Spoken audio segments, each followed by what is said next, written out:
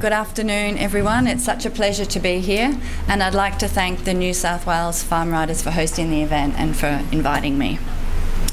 A rose by any other name would smell as sweet. Hopefully when you walked into the hotel this morning you saw the beautiful vases of flowers that were in the foyer, and I was hoping there'd be some here, but there isn't. And it's likely that those flowers have been imported into Australia, potentially from Africa, under conditions and quality management situations imposed by Australia. And 90% of the cut flowers sold in Australia are imported into Australia by countries like Kenya and Singapore, etc. Kenya currently provides 120 million flowers per year. That's about it's more than a dozen roses for every adult female every year, and I'm not sure whether they actually receive them or not. In addition, we should have a happy Australian rose industry because of the work that the formal biosecurity system does and some of what ACR does. We know that we've facilitated better biosecurity control there. And I wanted to use the example of Africa just to remind you that we don't need to just be worried about what's happening with our near international neighbours. So today I'm going to be discussing the international work that ACR funds in our region, including the Africa region, and how this complements and benefits the work in the formal Australian biosecurity system and ultimately Australia. So ACR, as you heard from Dennis, is a global leader in developing and delivering agricultural research partnerships in developing countries. And we extensively use the Australian research system, including the universities, the state and federal agencies, and the cooperative research centres. We're a statutory authority that sits under the Australian aid program and the DFAT portfolio. And we aim to achieve more productive and sustainable agricultural systems for the benefit of developing countries, but also Australia.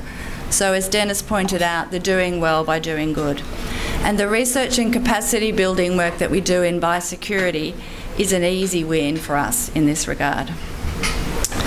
Now, we know really well that in Australia, productive agriculture and trade are very clearly linked with a robust biosecurity system. But that's not the case in developing countries.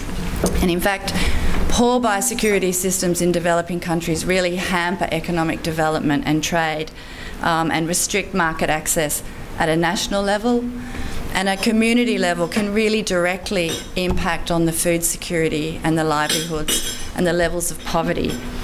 And so the role of biosecurity in economic development is really critically acknowledged by the Australian aid program, by our aid policies, by our trade policies, and also in the Australian aid program's agriculture, water and fisheries strategy, under which a lot of the work that ACR does exists.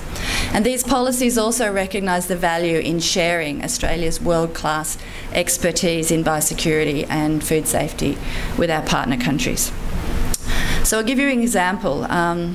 Dennis mentioned we were in Zambia a few weeks ago, yesterday, when a National Plant Protection Officer from Tanzania, a chap called Katamani, was telling us about the mango industry in there. It's worth $50 million US a year. They're the 17th largest global supplier. And in the past 10 years, they've had huge amount of fruit fly incursions, and they've lost 62% of their fruit exports. So he's been a participant in some of our programs, and through the integrated pest management and a range of management techniques that he's learned from Australian experts that he's applied, in just the 2 years that he's been working in the program, they've reduced post-harvest losses from about 62% to 3%, and they've actually had access to new markets in Oman and Saudi Arabia. So that's just 2 years of exposure to Australian experts. So I wanted to introduce this program, the Australia-Africa Plant Biosecurity Program, to use it to to illustrate 4 major benefits from investing in international biosecurity activities. As Dennis said, it's funded by ACR and led by the Plant Biosecurity Cooperative Research Centre, and also with partners with CABI, the International Science Biosecurity Agency, who are very active in Africa, and the Crawford Fund. And when we were designing this program, we consulted widely with African ministers of agriculture and our Australian heads of mission in Africa about what were the needs. And they told us, we want you to find the sweet spot between what Australia's really good at and what African needs are. And biosecurity capacity building was obviously the answer there. So the aim is to improve national and regional quarantine and plant protection capacity by building a network of experts or change agents across Eastern and Southern Africa. They consist of the public sector, so the National Plant Protection officers and their institutions, but also the private sector. Obviously, they're really critical when it comes to biosecurity. They're looking to increase crop yields, enable intra-regional trade, so the movement of food across borders in times of famine, expanding access to international markets, and securing greater food security. And I can talk a bit more about it later. But I'd like to highlight 4 major benefits to Australia and Australian agriculture from our investments in biosecurity. So the first one is our activities generally help us build strong partnerships with the private sector and build a strong understanding of the systems that they're using and the quality of those systems. And this is really critical, as we heard from Helen, for effective biosecurity, but both imports and exports. So the work of the AAPBP provided us really excellent insights into the Kenyan cut flower industry, because the fellows on that program worked at they were the National Plant Protection officers, and we got good insights into how they allocate their certification, and also the industry were also members of it, and we got good insights into the industry association, which ensures that we can help them with their quality assurance systems, and that means we reduce the risk to Australia with the importation of cut flowers. And we also built relationships between those people who are packaging it in Kenya and the people in Australia at the airports in Perth who receive the packages and then can deal with they now have a very good communication between the two. We know that the Department of Agriculture and Water Resources really relies on the integrity and effectiveness of the relationship of the National Plant Protection officers and building a closer relationship with the authorities and the industry. And the interim Inspector General of Biosecurity's audit report into cut flowers that was released, I think, in 2015, actually noted that this relationship with those authorities is very beneficial to Australia. The second point is we need to take a global approach to fully understand the potential of the pest threats. And a key element of managing those threats, pest and disease threats, is to understand the pathways, again, as we've heard, and the possible eradication protocols. And working overseas provides these insights. A good example is ACR's been working in fruit fly research for 30 years, and there was an incident where our experience in Malaysia has provided a direct benefit to the mango farmers in North Queensland, when in 1995 exports to Japan were withdrawn because of papaya fruit fly incursions. Because we'd done this work in Malaysia, Queensland Department of Primary Industries was able to generate post-harvest treatment protocols for Australian mangoes in a much shorter time than would have otherwise have happened, and that resulted in a restart of exports at least 6 months sooner than would have happened otherwise. The third benefit I want to highlight is the greater exposure to pests and diseases through international work increases our capacity to identify emergent pests and diseases that could pose further risks and to nip a possible incursion in the bud, no pun intended.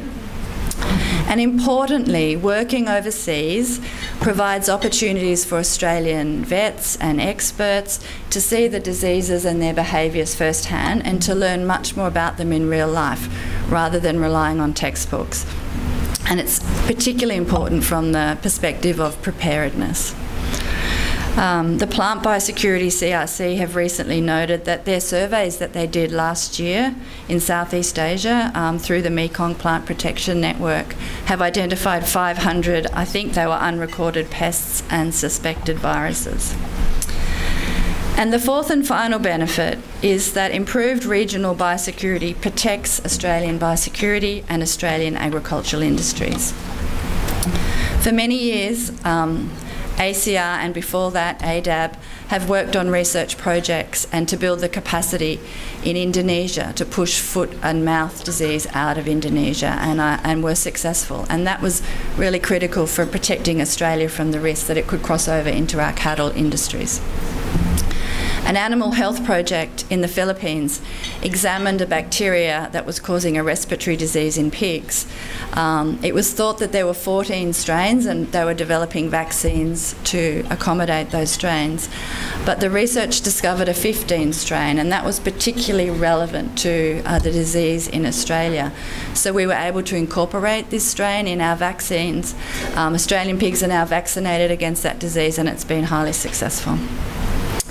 So in conclusion, through international biosecurity work in building capacity in the region, Australian scientists, vets and policy experts are now far better informed of the risks in developing countries that could impact on Australia.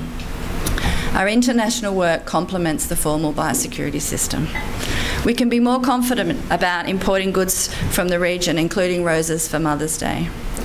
We can remain better abreast of emerging pest threats, such as the recently announced fall armyworm that is devastating Africa and could threaten Asia, the Mediterranean and potentially Australia.